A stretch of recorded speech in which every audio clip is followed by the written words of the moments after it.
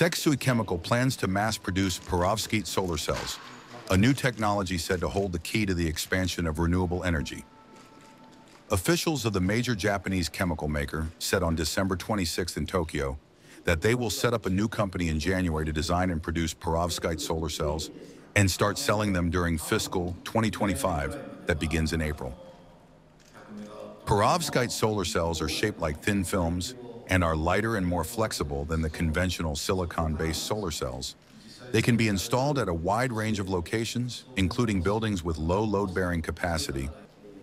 Production will initially be conducted at Sekisui Chemical's existing facilities and later utilize part of the solar cell production lines at a factory in Sakai, Osaka Prefecture, that it purchased from Sharp. They aim to raise production capacity to 100 megawatts by fiscal 2027 and to 10,000 megawatts by fiscal 2030.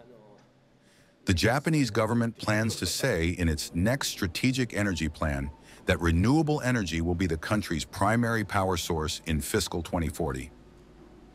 The success of Perovskite solar cells will be vital for achieving this goal, but work needs to be done to address the product's durability and reduce costs through mass production.